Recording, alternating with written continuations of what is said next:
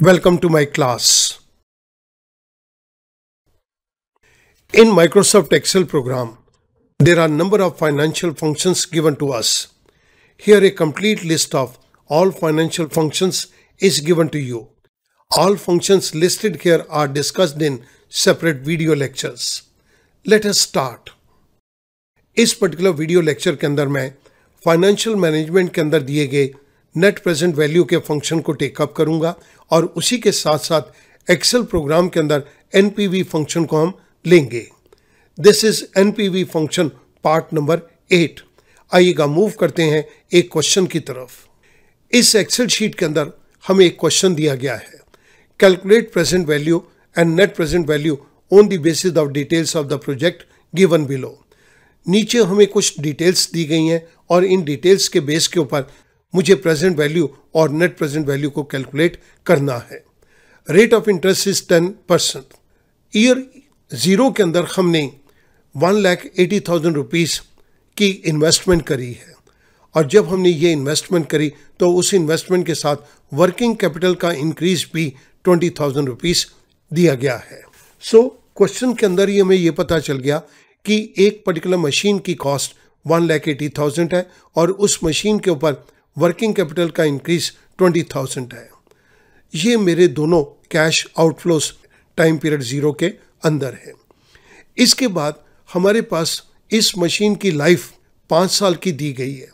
T1 refers two year 1, year 2, year 3 and year 4. इनके अंदर जो कैश इनफ्लोस होंगे वो हमें यहाँ पर दिए गए हैं. Last year that is the period 5 जो कि मशीन का लास्ट यूजफुल पीरियड है. इसके अंदर हमारे पास कैश इनफ्लो 70,000 का है. जब ये मशीन काम करना बंद कर देगी तो इसके अंदर जो वर्किंग कैपिटल हमने इंट्रोड्यूस की थी वो भी हमें वापस मिल जाएगी. साथ में मशीन की सॉल्वेज वैल्यू 25,000 है.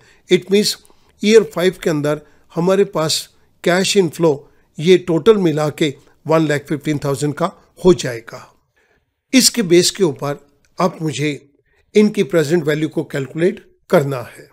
T0 पीरियड के अंदर तो जो प्रेजेंट वैल्यू है वो 1 के बराबर ही रहेगी तो मैंने यहाँ पर 1 दे दिया.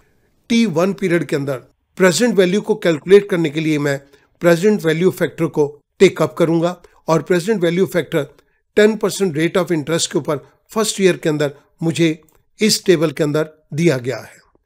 10% रेट ऑफ इंटरेस्ट हो, फर्स्ट ईयर हो तो मेरे पास वैल्यू है 0.9091. सो मैंने यहाँ पर एक वैल्यू दे दी 0.9091. सेकेंड ईयर के अंदर मेरे पास ये वैल्यू है 0.8264 और थर्ड ईयर के अंदर वैल्यू है 0.7513. तो मैं इन वैल्यूज़ को यहाँ पर दे रहा हूँ.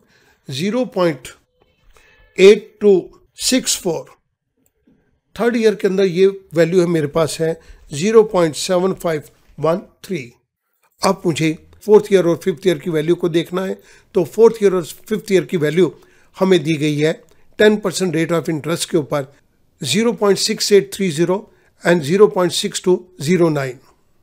0.6830, 0.6209. मैं इसी वैल्यू को नीचे ड्रैग कर देता हूं क्योंकि ये फिफ्थ ईयर के अंदर ही सारी कैलकुलेशन होगी. अब मैं प्रेजेंट वैल्यू को कैलकुलेट करने जा रहा हूं. This is equals to 1,80,000 multiplied by 1. मैं फिल हैंडल को सिलेक्ट करके नीचे ड्रैग कर रहा हूं. मेरे पास present value over a period of 5 year आ गई. इस जगह के ऊपर मैं नेट प्रेजेंट वैल्यू को ले रहा हूं. Net present value this is equals to some.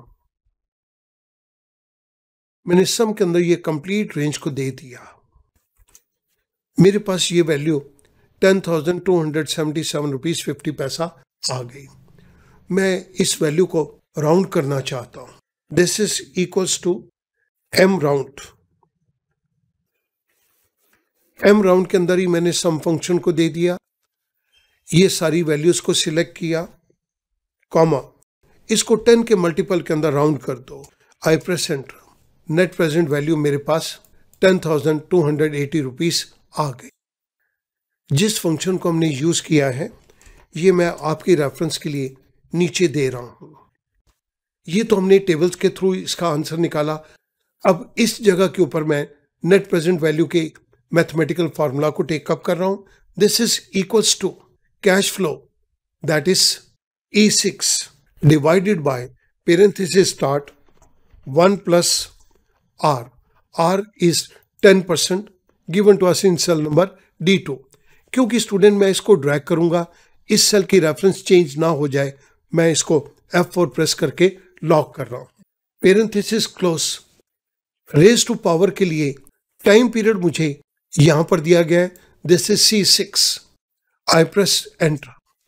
मेरे पास एक वैल्यू आ गई 27,272 रुपीज 73 पैसा। हमने जिस पर्टिकुलर फॉर्मूला को यहाँ पर यूज किया है वो मैं आपकी रेफरेंस के लिए ऊपर दे रहा हूँ। मैं यहाँ पर फिल हैंडल को सिलेक्ट करके इसको नीचे ड्रैग कर देता हूँ, तो मेरे पास इस मैथमेटिकल फॉर्मूला के अकॉर्डिंगली ये सारी वैल्यूज आ गई। यहाँ पर मैं इनका टोटल ले रहा हूँ। This is equals to some I6 to I12 parenthesis close. I press enter.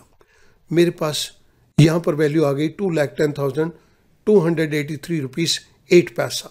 इस जगह के ऊपर मैं आउटफ्लो को ले रहा हूँ। This is equals to outflow is 2 lakh rupees E4 E5। ये मेरे पास माइनस का अमाउंट 2 लाख रुपीज का आ गया। मैं इस जगह के ऊपर नेट प्रेजेंट वैल्यू को कैलकुलेट कर रहा हूं। दिस इज इक्वल्स टू, मैं इसको भी एम राउंड कर देता हूं, मल्टीपल राउंड। सम की केस के अंदर मल्टीपल राउंड 10 के अंदर राउंड इसको कर दो। Parenthesis close. आई प्रेस एंटर। मेरे पास ये एक वैल्यू आ गई 10,280 रुपीज। आप देखिएगा कि मैथमेटिकल फॉर्मूला ने मुझे वही चीज कैलकुलेट करके यहां पर दे दी। जो थोड़ा सा रुपयों का डिफरेंस था वो हमने एम राउंड फंक्शन के थ्रू रिमूव कर दिया। अब मैं एक्सेल के फंक्शन के थ्रू इस वैल्यू को टेकअप करना चाहता हूं, तो सबसे पहले मैं यहां पर इनकी वैल्यूज को दूंगा।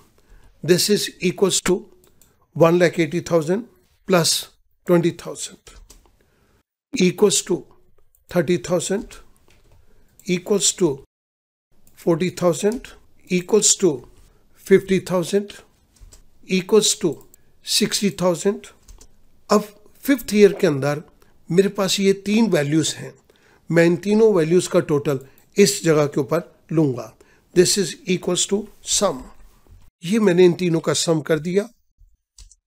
मैं इस फॉर्मूले को राइट साइड के ऊपर दे रहा हूं। मेरे पास ये 5 सालों का कंप्लीट कैश फ्लो आ गया। इस जगह के ऊपर मैं एम राउंड के फंक्शन को टेकअप कर रहा हूं। इसके अंदर मैंने नेट प्रेजेंट वैल्यू के फंक्शन को दे दिया। उसके अंदर first argument is rate is 10% D2 comma. इसके बाद मुझे वैल्यूज देनी है, तो ये वैल्यूज मेरे पास K6 से लेके K10 तक हैं। अब मुझे यहां पर NPV के फंक्शन के अंदर कैश आउटफ्लो को टेकअप करना है। ये माइनस में, तो मैंने यहां पे प्लस कर दिया कॉमा। एम राउंड के अंदर मुझे 10 के मल्टीपल के अंदर आंसर दे दो, तो अब ये मैं एम राउंड के फंक्शन को यहां पर क्लोज कर रहा हूं। आई प्रेस एंटर। जैसे मैंने एंटर प्रेस किया, मेरे पास सेम अमाउंट यहां पर आ गया। We use this particular function here. Student, हमने इस पर्टिकुलर क्वेश्चन के अंदर पहले थ्रू टेबल्स प्रेजेंट वैल्यू को कैलकुलेट किया, उसके बाद हमने नेट प्रेजेंट वैल्यू को कैलकुलेट किया। इसके बाद हमने मैथमेटिकल फार्मूला के थ्रू इस वैल्यू को कैलकुलेट किया। थर्ड, हमने एक्सेल के अंदर नेट प्रेजेंट वैल्यू के फंक्शन को यूज करके इस वैल्यू को कैलकुलेट किया। मैं इन सभी को भी बॉर्डर दे देता हूं। I hope now this question will become quite easy to you now. Thank you very much.